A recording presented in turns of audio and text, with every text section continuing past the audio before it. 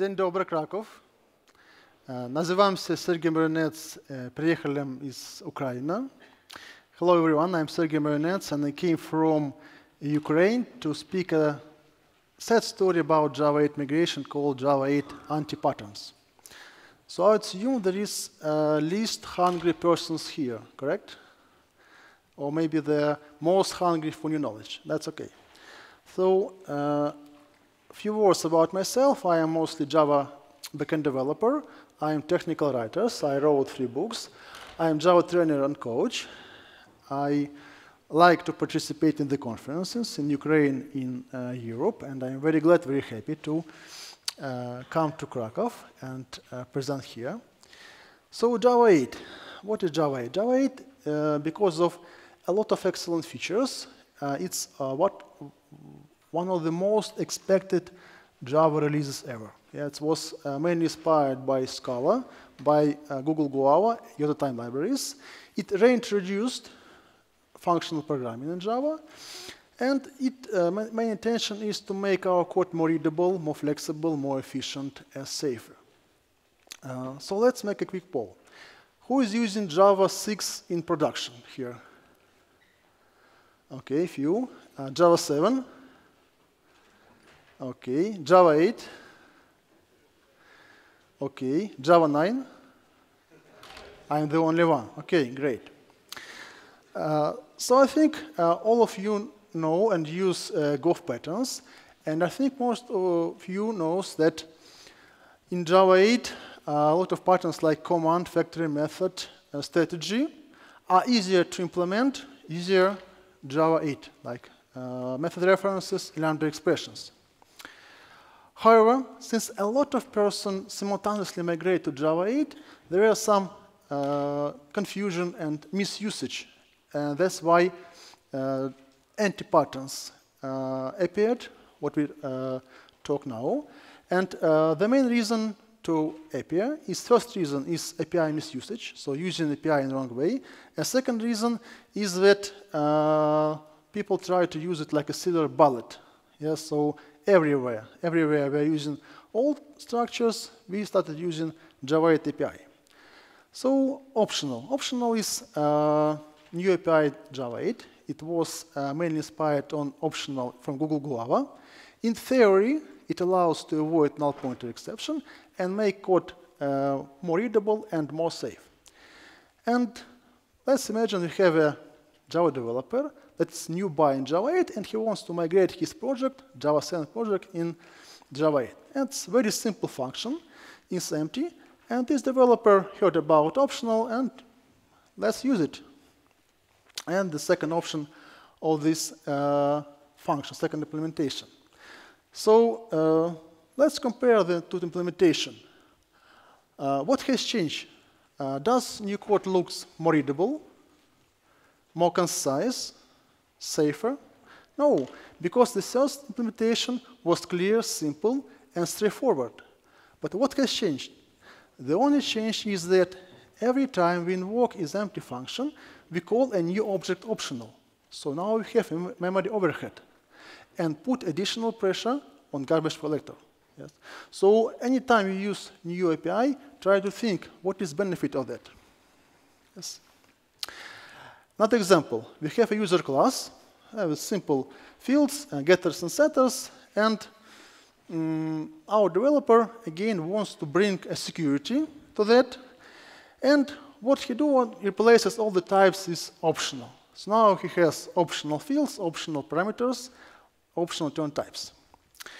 So what has changed now? So the first change is that if you use this class in serialization, it will not work now. Why? Because optional is not serialized. Secondly, inside of your user class, you have constantly use boxing and unboxing to convert from optional to underline types. Secondly, if you look at the setter, you will see that setter now accepts optional. But nobody prevents us to pass a null here, leading to new null pointer exception. And don't forget, main purpose of optional is to use it as a return type, because when we receive something from external API, we don't know, can object be null or not? That's why I use optional. In your class, user class, all of your fields are internal state, internal functionality. You control how you initialize it, how you assign it. So you know if it's null or not. And it's not, doesn't make sense to use optional as a type for the fields. The same example about user API. Let's say you create an API that returns list of users, and return type of the method is optional of list of optional of users. But what is the reason to use list of optional? Yes. Will anyone use list of nulls? Yes. So it also doesn't make sense. So both examples are bad practice in Java 8. Okay. Another example. You have a method that just sums up all the values in the array. Yeah, it's used for each loop, and this developer wants to migrate to Streams API and try to produce this implementation. But it doesn't compile. Why is that? Because in Lambda expression, you're not allowed to modify reference to local variable. So what our developer can do, he can do this implementation, this fantastic code. It works, but anyone who tried to review it, first of all, it looks weird to him that we use atomic variables inside function, like a local variables. And what is worst, we use the bad practice, we modify external state outside of your functional pipeline. Yeah, so we breaks out the principles of functional programming. And the correct implementation will be as follows, because array stream returns in stream, yes, and in stream has some method that just sums up all the elements in the stream. Another example. Let's say you want to create a method that returns first 50 even numbers. You try to use in stream, yes, and that's your draft implementation, but it doesn't have collect. Yeah, so in stream or double stream or long stream doesn't have collect, because you need collect to convert your stream to a list. So what our developer can do, he can try to convert to array, then array to list, and so on, a lot of transformation that even doesn't compile. But again, if you use Streams API, stick to Streams API. Don't invoke this transformation. Yeah? And correct option will be to use box function, because box function converts our primitive stream, like in stream, to the ordinary stream. Yes, and ordinary stream has collect method. Okay, so that's one of the implementation, the function that returns first 50 even numbers. And our developer thinks about efficiency. Yeah? Is this code efficient enough? And what he heard is that Java 8 now had parallel streams, and it's very easy to use it.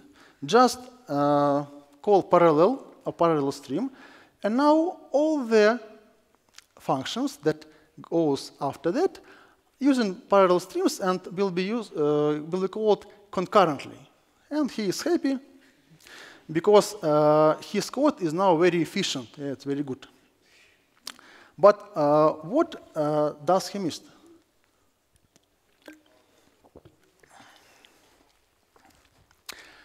First of all, you can't control the parallelism level at runtime.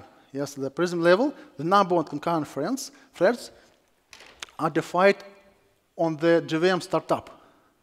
Secondly, all your code will be run concurrently, but it will be run in a common function pool.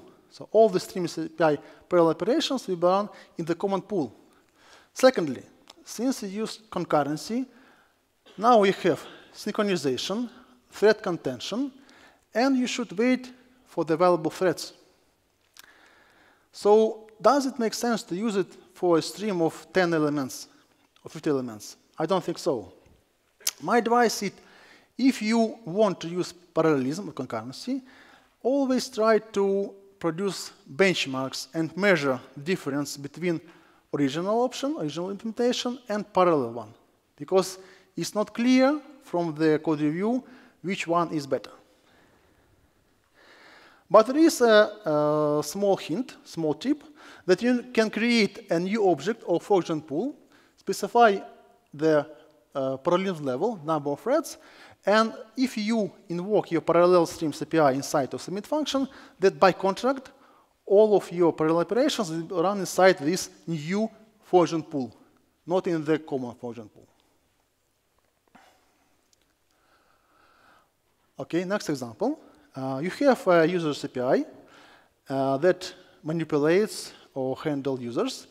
And for example, it has a method that returns all the developers. It uses old style for each loop, if, and so on.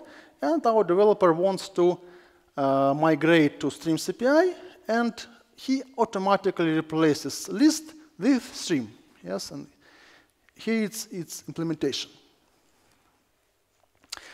For him, it looks very promising because he keeps data in stream, he returns stream, so anyone who receives the stream can apply additional operations, transformation, filtering, and receive a final result. But what he missed is that stream has a state. It can be open or closed. And once you call terminal operation, stream is closed, and you cannot use it anymore. Secondly, if we have a list, that's original option, you can easily add items to list, remove it, and it's not possible for stream, because stream, again, is not data structure. We can combine streams, yeah, but another question. So using stream as a field is not a good idea. What about returning stream? In the original version, we return a list, now return a stream. It might be a good idea, but if you receive a stream from some public API, don't share it again amongst some threads or some functions, because once this function closes stream, no one else can use it. So inside your private API, it's a good idea. Yes. Yeah. So this is one of the options how can implement Streams API with our user manager.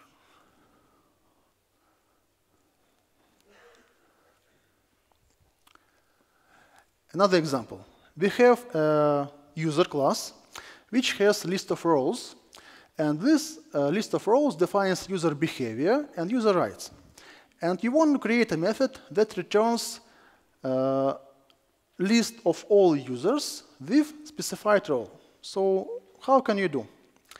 You can create stream of users, invoke filter function, and inside filter function, you create another stream. And in this second stream, you call anyMatch function and just check the current role and the requested role. Yes, it works at first sight, but don't forget that we create a stream inside of stream. Yeah, so it's possible question about performance and some negative impact. So if you're migrating from Java 7 to Java 8, yes, you have Streams API, but don't forget that you still have a collection API. Yes, and the same operation can be easily done using the user get roles contains role. It can be done because string class has already equals and hash code. Yeah, so and the contains will work. Yeah, it will not work if it doesn't have equals and hash code. So we have a more specific implementation. Yes, but this code is more simple and more readable than this one. Another example. Yes. You want to create a function that returns all the users to increase their salaries. Yes. We have some for each iteration loop, some business logic inside it, and you want to convert it to Streams API. So what can our developer do?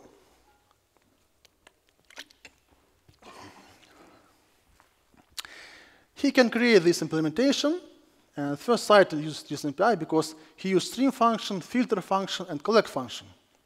But when someone starts reviewing this code and reach filter function, yes, So after that, it's a big bunch of code that's not clear from the first point of view, and person will start wasting their time on that. So how can we improve it? We can extract this bunch of code into separate function for the further refactoring, yes. And now our code is very simple, very readable, because we have a stream and just calls two filter functions. First function just check if user is developer, and second function just check if user has enough experience. And then we collect to the list. So what is my advice? First of all, if you're using Java 8, try to stick to functional approach, functional programming paradigms, and try to use immutable data, because immutable data are much safer, especially in multi-threading operations, and much easier to test. Secondly, don't use optional or stream as data structures. Use it for the return type or for the intermediate operations. Secondly, if you want to make a refactoring, use new Java 8 API, try to understand what is the benefit of that. Does it make your code more readable, more clear, easier to understand, more flexible, or safer? Okay, that's all. And thank you. I hope my talk was useful for all of us.